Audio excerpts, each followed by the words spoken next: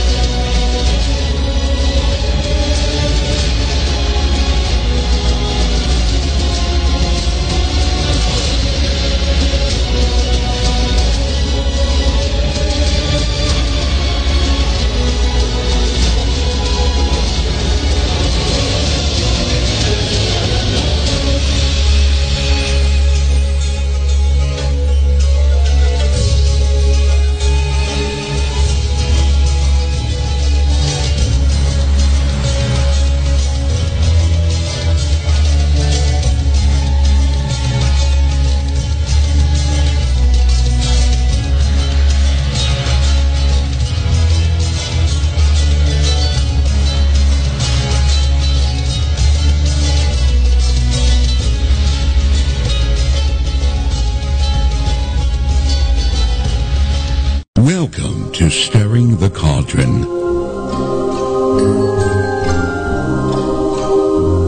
Now, here's your host, Marla Brooks. Merry meet once again, and welcome to Stirring the Cauldron here on the Para-X Radio Network. Now, the opening music might have sounded a little unfamiliar to people that expected some kind of a witchy music or something, but it was actually some epic Persian battle music. And when I was reading the blurb about this song, there was a moment that I, out of the corner of my eye, saw this comment from a guy who claimed to have been Zoroastrian, and he approved of it. Well, that was enough for me because that all fits right into tonight's show topic. Now, my guest is Stephen E. Flowers, who received his doctorate in Germanic languages and medieval studies from the University of Texas at Austin, and also studied the history of occultism at the University of Göttingen, and I might have mispronounced that, Germany. He's the author of 24 books, including Lords of the Left-Hand Path and Icelandic Magic. And his latest book, Original Magic, The Rituals and Initiations of the Persian Magi, is what we're going to be discussing this evening. And Stephen, welcome to the show. Well, thank you, Marla. Nice to speak to you this evening. Glad you're here because I'm going to be messing up on pronunciation all night long, and I need somebody to fix it for me. So, just handy. Well, we understand. Good, because it's just handy that you're going to be here to do that. All right. Now, the book is a complete guide of ancient Persian magic, and that was the earliest organized system of magic. And were you a magical person in another tradition before you learned about this ancient magic, or how did you find your way into it? Oh, yes. Well, as many listeners probably know, I also write under the name Edred Thorson, and that's with the E in my name. Stephen E. Flowers, that's my middle name, Edred. Mm-hmm. And I've just studied mainly and written most, usually about runes and Germanic mythology and religion, the runic tradition, and so forth. So the Iranian material was something that I had been interested in most of my life from my early exposure to it in Germany. When I went over, when I was 18 years old, I met some Iranian people there, and I'd met several others along the way throughout the years, and studied quite a bit about it in graduate school also. But because the Iranian world and the Germanic world are closely related, actually people wouldn't think that was possible, but historically this is the case. The northern Iranian peoples, the Scythians, Sarmatians, Alans, were actually instrumental in the genesis of the Germanic and Celtic peoples in Europe. They touched upon them, and actually what we generally think of as Germanic or Celtic arts, art forms and design, is actually of Scythian or Sarmatian origin. And there was a great, but because these people, these Iranians, were had an oral-based religion and tradition, as most did, there's very little to anything known about them in a written record of these type of people. But they had enormous impact on the formation of the Germanic mythology and religion, because this was around 700 BC when this contact was made, and it was continuous from that point on for 1,000 years. So that, as a comparative study, I'd always been familiar with them. There's a famous spearhead, the runic inscription, a spearhead, which also contains many Iranian symbols, so-called tamgahs, which were the sort of brand marks that these people had for their horses and livestock and things like that. So it's something that I've been aware of and so forth, but really spiritually a moment of sort of crisis in my life sort of sparked this interest, made to not, no pun intended, really lit the fire of my interest in this, which is a deep philosophical, magical interest in the problems of good and evil, what that really means, and how the good can be brought into people's lives, my own life first and foremost. Just as one of my other books that people probably know under Edward Thorson, I wrote 9 Doors of Midgard, and that is an initiatory system into the runes.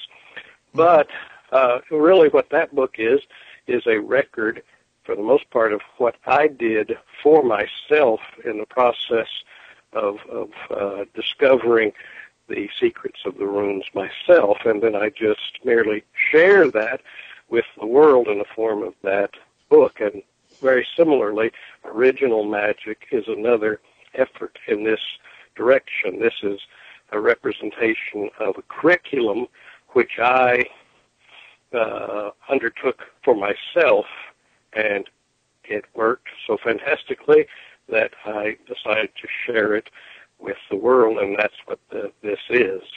The great advantage of the Iranian or Persian tradition is that this is all very, very well documented material, as opposed to a lot of the European pagan traditions, which are difficult to document in a very precise way. So that is one thing that is a great advantage here. We have living Zoroastrian people who can inform us about many aspects of this. Yeah. Now, just how far back does this magic go? Well, Zarathustra, who's the founder of this system, was a priest in the cult of the Iranian peoples, which was very almost identical to the Rig Vedic tradition that they were familiar with from India. So this goes back to the middle of the second millennium BC, probably around 1700 before the Common Era. So 1700 BC We can tell this from the language which Zarathustra recited, his gathas, which are these songs, and the level of language, that is, the archaicism of that language, indicates that it is at the same time, or roughly the same time, as the Rig Veda, which is among the oldest forms of religious texts we have. Of course, they weren't written, they were orally transmitted. That's one of the things that's amazing about this, and of course this is also true of the Rig Veda, is that people learn these volumes, what would be volumes of text, orally from a teacher, and then they recite them. And of course this way of doing things is much more precise and exact than a written tradition, because you have a monitor, a teacher sitting there saying, no, that's wrong, you've had that syllable wrong, repeat, get it right. And so when scribal traditions, such as you have in the Bible and things of that nature, come along, many mistakes are made. And then when a person says, oh, I'm going to recopy this book, those mistakes are just perpetuated, because that's all they have, right, is the text in which these errors occur. So there's no recourse to accuracy, but in an oral tradition, the transmission is precise. And Zarathustra lived 1700 before the Common Era, almost 4,000 years ago, yet people still recite learning these texts precisely. Now, that means that, much in a very analogous way to the lore that surrounds these fires that the Zoroastrians have kept burning for hundreds and sometimes even 1,000 years, what does that imply? What does that tell you? That these texts have been transmitted. I use the word text in, not in a graphic form, but that these words have been transmitted over this thousands of years, that these fires have been kept burning for hundreds and thousands of years. That is an indication of the strength of a society, of a group of people who continue these behaviors in an unbroken way, in a precise way, is a testimony to the strength of that bond. And what Zarathustra, his people following him, were called the Mazdam, which means the great fellowship. Mm-hmm. And these were the first, I like to say this, the first true religion, not true in the sense of true-false, but the sense that before this time, when Zarathustra lived, and when he had his insight, his daina, his insight into the fact, as he saw it, and as we subsequently realized, that, for example, the gods of which he was an initiated cultic priest were not what people generally thought them to be, that is, anthropomorphic kind of humanoid creatures who were just more immortal and knew a little more and were much more powerful than humans, but nevertheless portrayed all of the human foibles and jealousy, rage, hatred, vengeance, all the things that humans had, they had also. And so that's the way his religion was, or his tradition was. And he had the insight that, no, there is one God that is absolute consciousness, which is wisdom. There is a Lord of wisdom, Lord Wisdom, and that is the true Creator God, Ahura Mazda, Lord Wisdom. And it is pure, focused consciousness. And all of the other gods and goddesses are manifestations of aspects of this entity.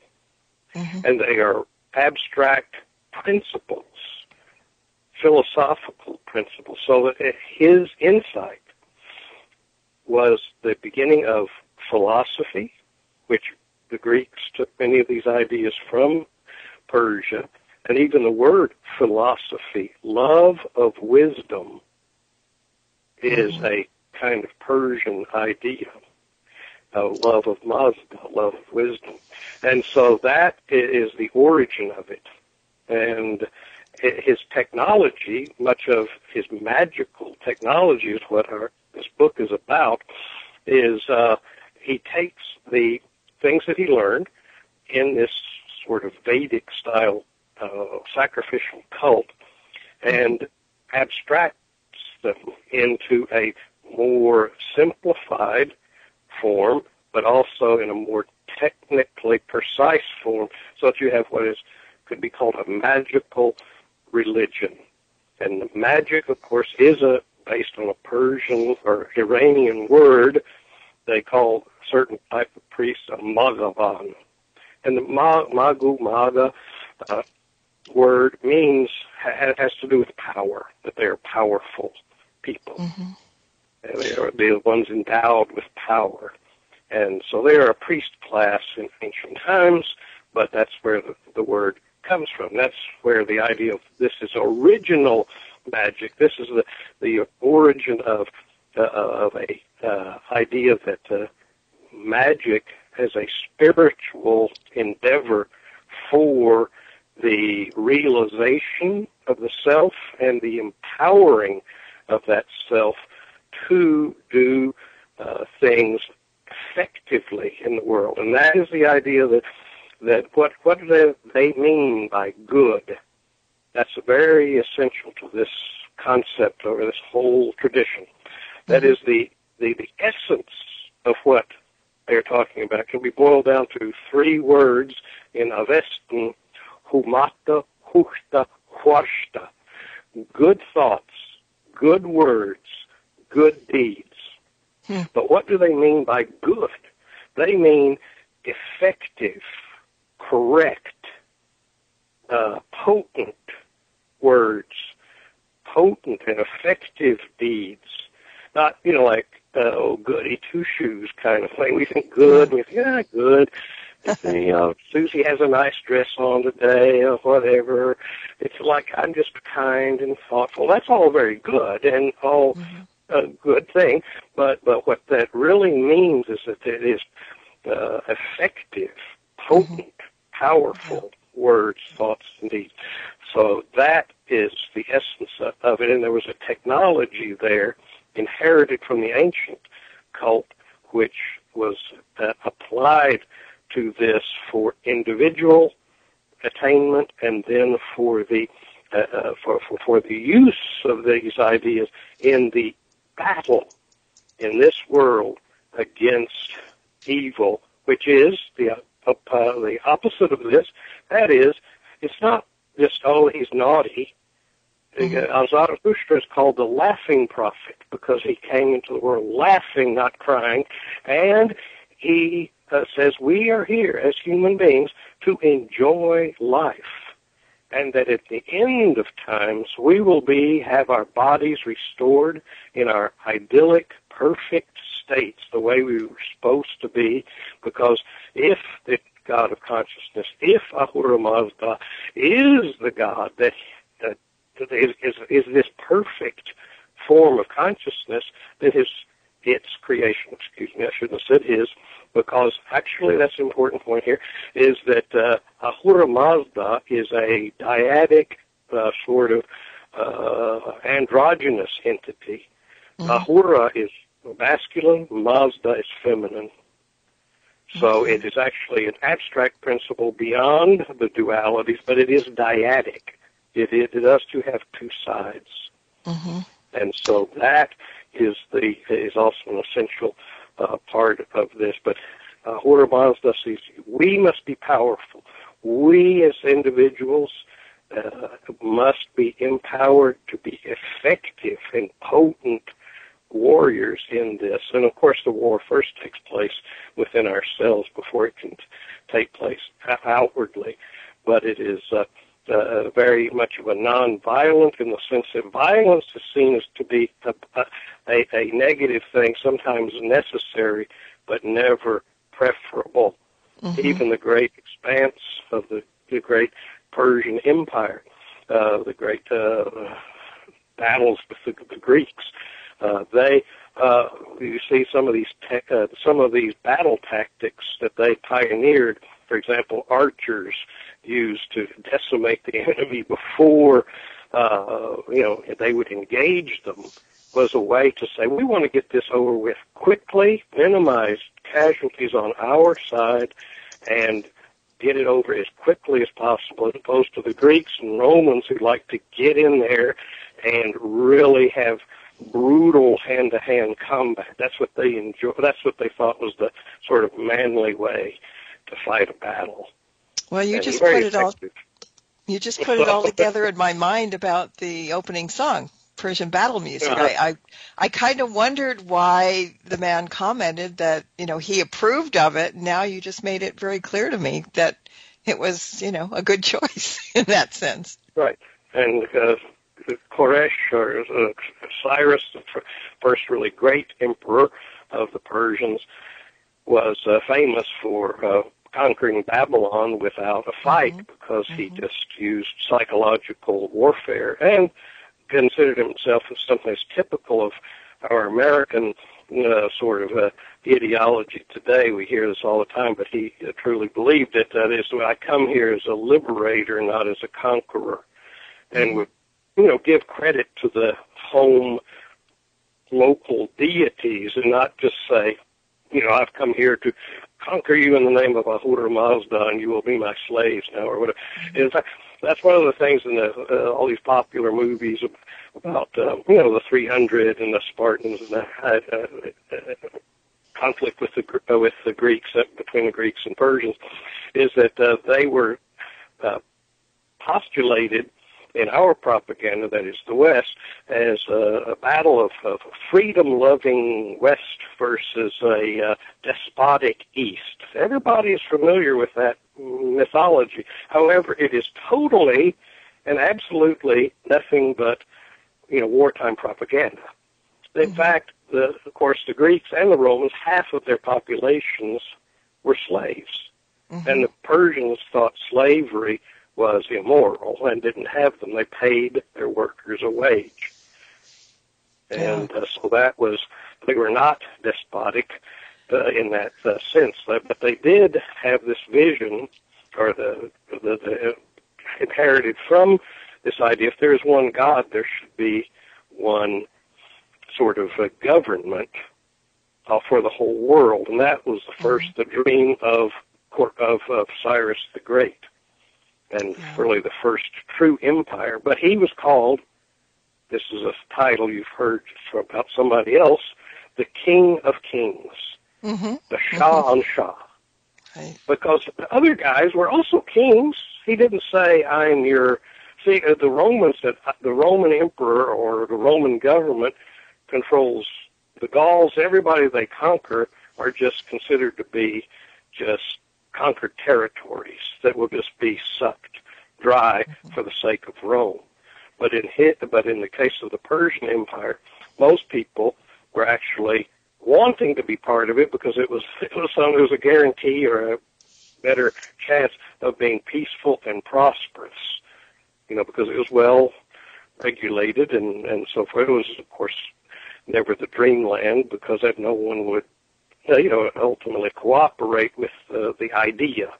Right. The idea was you'll probably fight less and less violently with the neighbor with whom you have some political connection than you will if you're just one warring faction against another.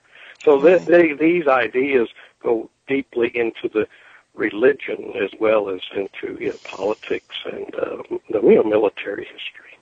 Mm-hmm. Now I'm just going to backpedal just a little bit, because you were talking about this being such a strong and vital practice, and I was reading that it was once the world's single most influential religious community, and yes. But now all yes. Right. Right, but now it seems that there are less than this is what I got from the internet, I don't know how true it is, fewer than 300,000 Orthodox practitioners in the world today. Now, how did the thing kind of snowball down like that? One word, or one concept, non-coercion, a incredibly important part of the Zarathustrian philosophy is, as far as religion is concerned, you cannot coerce another individual, and this includes arguing with them, saying, no, you're wrong, come on, this is that. Not polemics, not violence. You cannot coerce another individual into believing this way or that. They never coerced anyone. Of course, that's a fatal, I would call that a high and noble thing, which we continue to practice, but it is a fatal flaw when you are competing with cancerous systems whose prime directive is convert them in one way or another is the main purpose of our being. Now, Christians tended to be more violent. Actually, the Muslims, for example, used a tax system for the most part. They would conquer a territory, administer it, and tax Muslims at a lower rate than they taxed non-Muslims. And over a century or so of time, for the most part, most people converted for the tax break. But they weren't coerced. And that was the thing that Muhammad, took. I mean, most of the practices of Islam are, a great deal of them, are taken directly from Zoroastrianism, praying 5 times a day, and this non-coercion, and the idea that you don't convert to Islam, rather you revert to it because it is the true, natural, and true religion. That kind of argument or that kind of idea is all pure Zoroastrianism. So, and of course, Muhammad being a camel trader or whatever he was, was involved with Persian culture, intimately. When Salman, his barber, was the Persian guy, and it just seems that, that's one of the things you were saying, that the idea that it's the most influential. Judaism was totally reconfigured under the influence of Zoroastrianism during the time of the so-called Babylonian captivity. Books of Esther and Daniel and so forth and so on were all written about that time period within that world. They were in Persia, in the Persian Empire, and the whole myth, the Edenic myth, the myth of that there. But see, the monotheistic religions, Christianity, Judaism, for example, turn the ideas of Zoroastrianism on their head, in the sense that you see that there's Eden, there's a garden, which is an essential Persian idea, that the fourfold garden, called the Cauldron in Persian, the four garden. That is how Eden is described as divided by 4 rivers. You look at Persian gardens at Taj Mahal, wherever you see them, there are 4 water courses dividing the space into 4 quadrants. And that's where that comes from. The idea that there was an original man and woman, and there's a tree there, and all this kind of thing. All these images are taken directly from Persian mythology. However, the idea of it is, as I said, turned on its head, because what the Jehovah tends to be saying is, I do not want you humans to be knowledgeable or immortal, to eat of the tree of knowledge of good and evil or of life. This is forbidden to you. Whereas Ahura Mazda says, this is necessary. You must eat of this tree and you must eat of that one, because I need fit powerful warriors. Goes beyond that, however.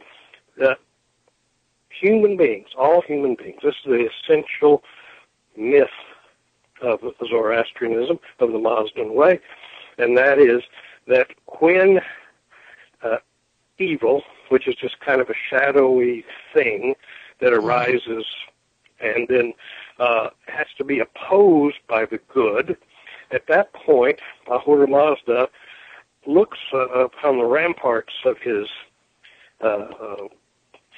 fortifications and sees that he has his warriors or his guardians in the millions and billions and uncounted numbers. And they're called the Fravashis. They're spiritual entities, angelic, if you will, entities.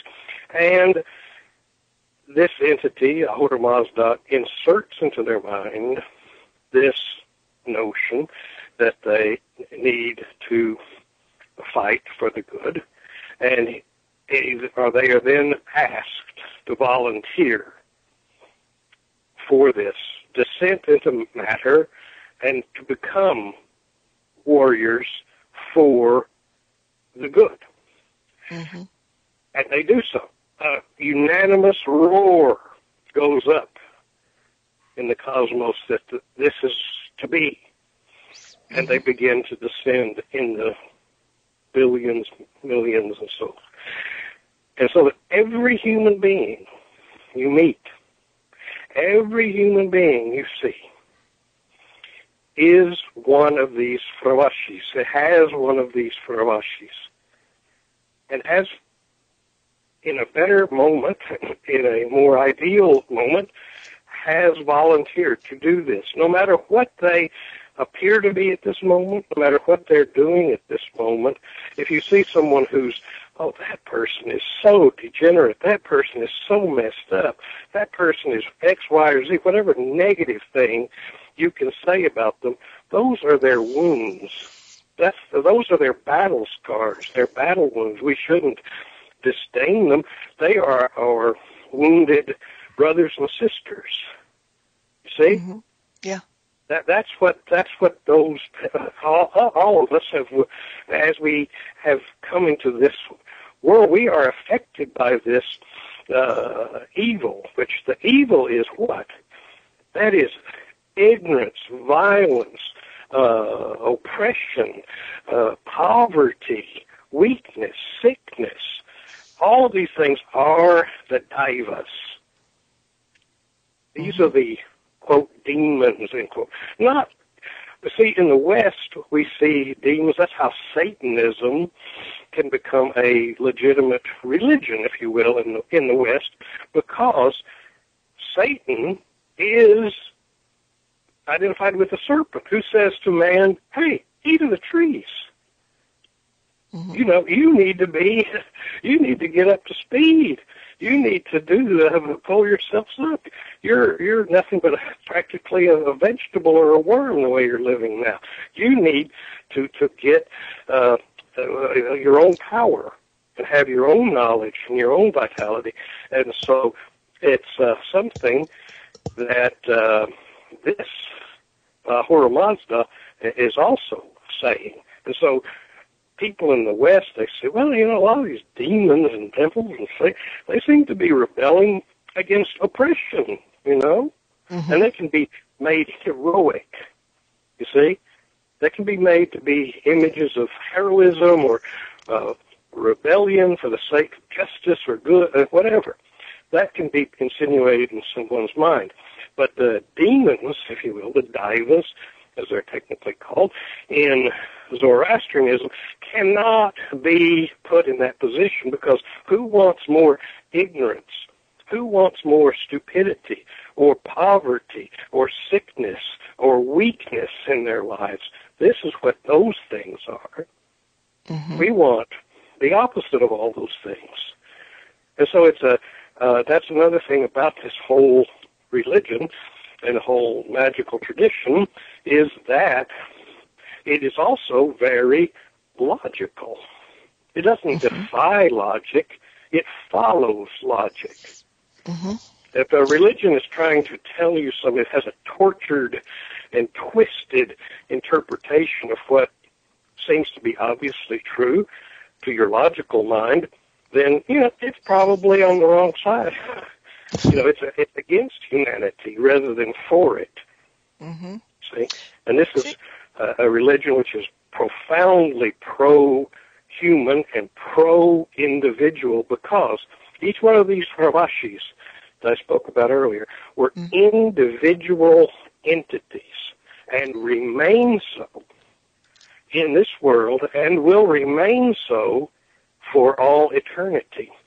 That the individual person is, if that person, and when that person, because it's not a matter of if, it's actually a matter of when, because if Ahura Mazda is what it is purported to be, that is absolute perfected consciousness, then its creation will also eventually attain perfection. So that although a lot of people focus on the idea, hey, these people invented the idea of heaven and hell, which is true, and the idea of punishment and of a judgment at the end of life, and all those things.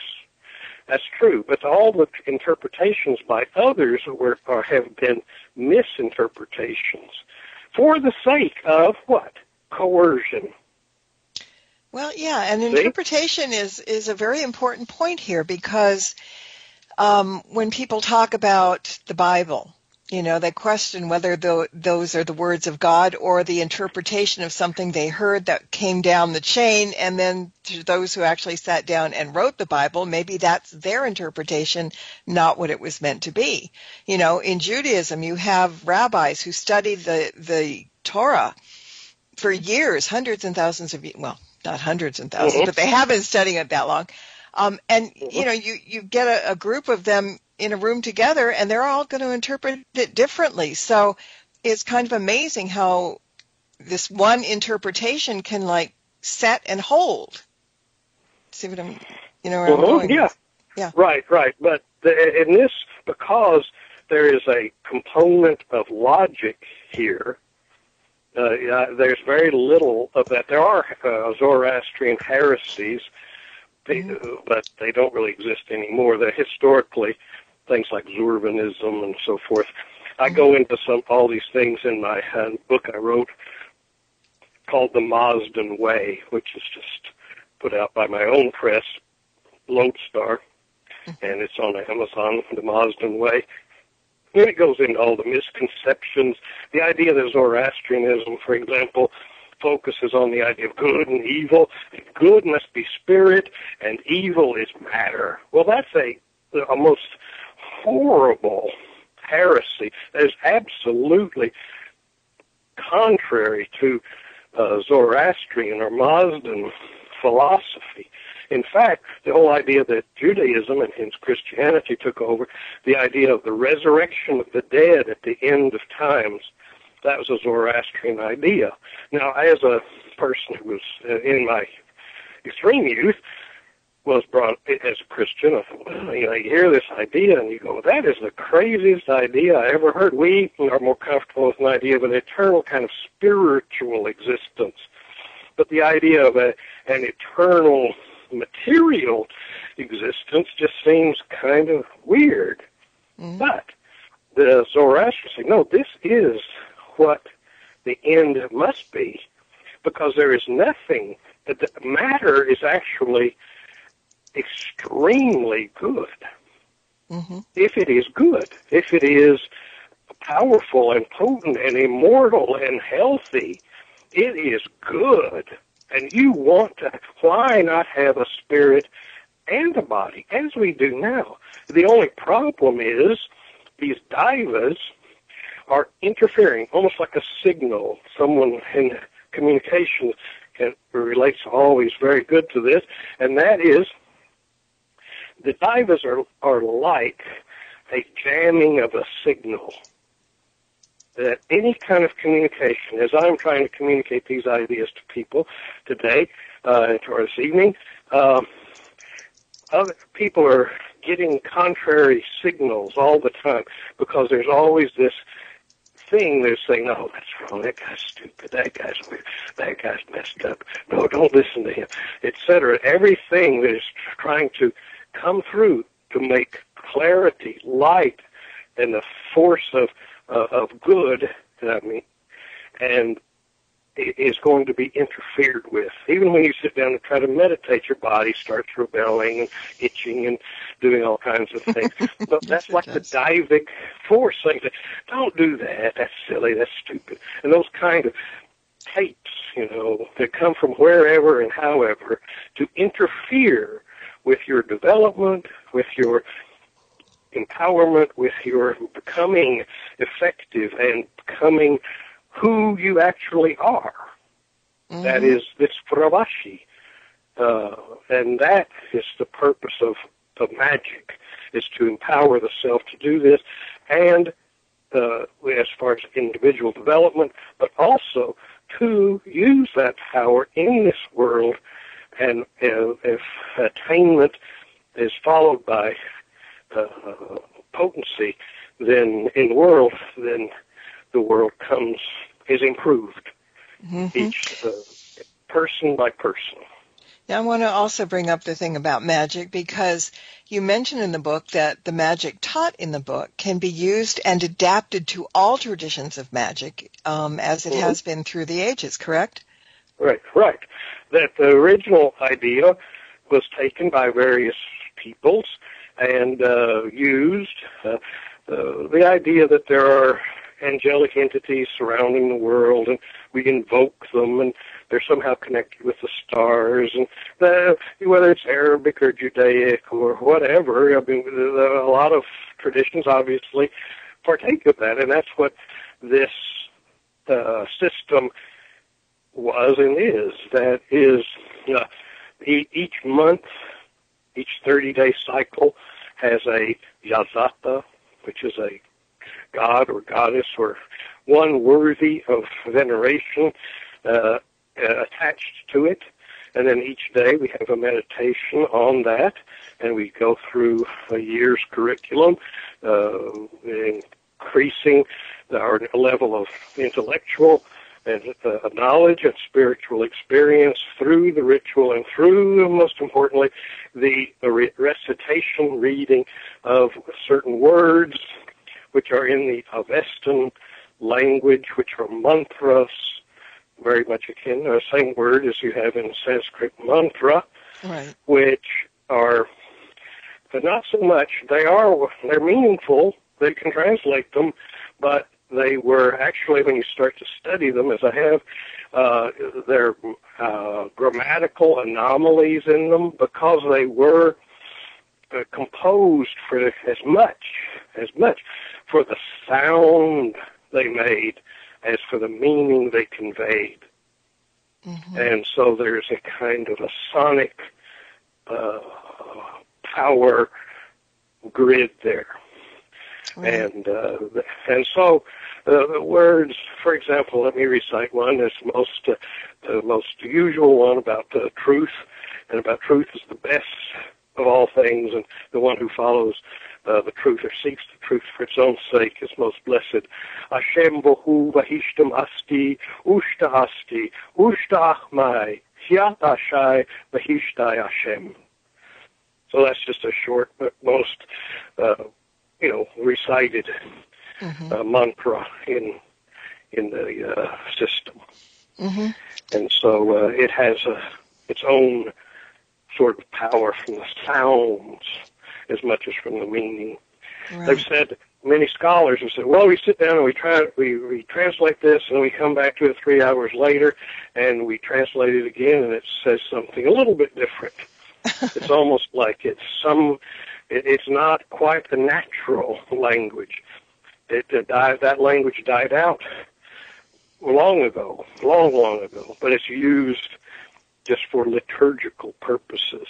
Right, and along those lines, in your book on rituals and the chapter on rituals, it's based on the archaic Persian formulas, and they include like fire rituals and divine invocations. And I found it interesting that you said that these rituals can certainly be performed in English. And this ties into what you just said. but the results probably will not be as forceful as one might expect them to be if they were using the sacred mantras, right? Right. Yeah, you do them in English and you say, well, this is what it means, and so my mind is focusing on these ideas, but it's more intellectualized at that point, whereas just like, for example, in the most ordinary kind of medieval grimoire kind of magic, the so-called barbarous names of power, right? Wherein certain gibberish is recited, no one can figure out what it actually means, but somehow these words are full of power. Well, this tradition is the happy medium where, yes, they are barbarous names of power, if you will, but they also do have meaning, and they can be deciphered, and they are kind of like a crystal ball in a way to even onto the intellectual. That is, they can have different meanings depending on the subjective state of the translator or the one who's understanding them. So it's a very meditative, magical process, actually, itself, to recite them, to memorize them, to train the mind to do that, and then also to try then, at the next stage, to start to realize the meaning of each word as it is spoken or as you speak it. And then it's a progressive initiatory development from understanding it not at all to starting to internalize not only the sounds but also the meanings. And as I said, the book contains a year-long curriculum, so you start off just very basic, and then doing the running through day by day each yazata and each thing, and then learning and then writing it down, see what I've done, and then taking it progressively to a higher, more complex level as each month goes by, and that is the curriculum is one that is an ancient tradition. It's not something that has been created for this book or that I made up or anything like that. It is rooted directly in the tradition. So. Yeah, and that's what I was going to let people know, that the book is divided into 4 parts: history, theory, initiation, and practice. And so it's not something that, sometimes you learn about practices, magic things. This isn't one of those books that you can pick up, read it from cover to cover, and then become a practitioner. It's just not that simple. It's not for people who want a quick fix. Let's put it that way. You have to. This is something that takes a commitment and time. But in the back of the book, you have a lot of appendices. I don't know, plural. Yeah, appendices. But there's a guide to things like the pronunciation of Avestan. There's 101 names of God. There's basic Mazdan astrological lore, and there's so much more. And so, like I said, this isn't a book that's called Original Magic for Dummies, because it's way too comprehensive for that. It's a study of the philosophy, and as you said, hopefully the ultimate goal here is USHTA, which is happiness, correct? That's right. That is the typical, the greeting, the Zoroastrian greeting and salutation, kind of like aloha, is USHTA, happiness to you. And that is the ultimate goal of the individual life and of the whole world and of all individuals, is that all individuals will be happy and will enjoy the creation of Ahura Mazda the way it was intended to be, without all of these interferences. It cannot be ascribed to a philosophy in which some people might criticize and say, oh, well, you're just saying that when you do something bad or you do, that the devil made you do it. And that's, of course, not the case. You see, the Edenic question of the choice of Adam to eat or not eat of the tree. It's okay. He did the wrong thing, so all of humanity is condemned or damned sinners from now forth. Okay, that's kind of crazy, but that's, of course, a coercive philosophy. What this says, that each individual at each moment in life is making that choice constantly. And it is not the choice between obedience and rebellion, but the choice between good and evil. That's why the tree, good and evil. They got that much right, but it's totally, a twisted, perverted interpretation that there is a good choice. Each moment, say, well, is this going to make people happy or unhappy? Is this going to make me happy, unhappy? Think it through and say, is this good? Is this empowering? Is this enriching? Is this healthy? Is it those things? Is this going to lead to more enjoyment? All these things, that's the choice I want to make, not these other ones. So that's the philosophical principle there, is that we, each individual at each moment in life, are making this cosmically important choice at each moment of our lives. Yeah, and like I said, it's a very informationally laden book of things, and I don't think one reading is probably enough either. As far as commitment, it's a manual to sit there and read through, see what's it. And what I would suggest, as I did with other things I've done, is you make your own book. You'd read this one, and then in your diary, you make a thing where you write it out. You say, this is what I'm going to do and how I'm going to enact this curriculum for myself. I may go a little faster, I may go a little slower, but I'm going to follow this curriculum. So you have something that I will say in this book says, what am I to do today? I have an answer for that. This is what you do today and the next day and so forth. But how you arrange that and what it is exactly you do and in what progression is guided there but not mandated. But if you follow it generally, then you will have effects. As I was, in an anecdote I put in the book, I was convinced at one moment, that these mantras, etc., work because I tried it out in a moment of crisis, and it was just like crazy. This thing just worked like, whoa, this is like nothing ever worked like this before, and it's just instant. And I think that worked so well and so instantaneously at that moment because there was a crisis. There was really a need. Magic works best in foxholes or wherever, as far as, you need it. It must work now. It must work. I need it. If it doesn't work now, I will not survive. So at that moment, magic is really, primed for its best effects. So that kind of thing. But like this demonstrates itself. And that's what I suggest to people is try it. But try it in its totality. I have reading there. One needs to be, it's not just abracadabra if you say these words without any knowledge about their philosophical, historical importance or context. They probably won't work as well, I would say, because, of course, I had those contexts before I started. So that's why I try to say, look, you need to read some books, get some background.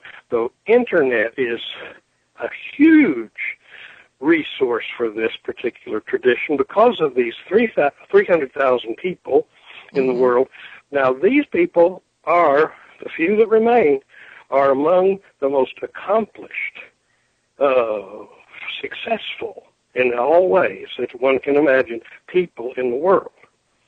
And the Internet is full of things that they have created for their own people, which we can access, and is just incredible that such a small group of people can have created so many resources for their tradition that's laid out in a succinct way and there's very little in the way. If one went into a lot of other traditions, you would just be going down a rabbit hole of confusion.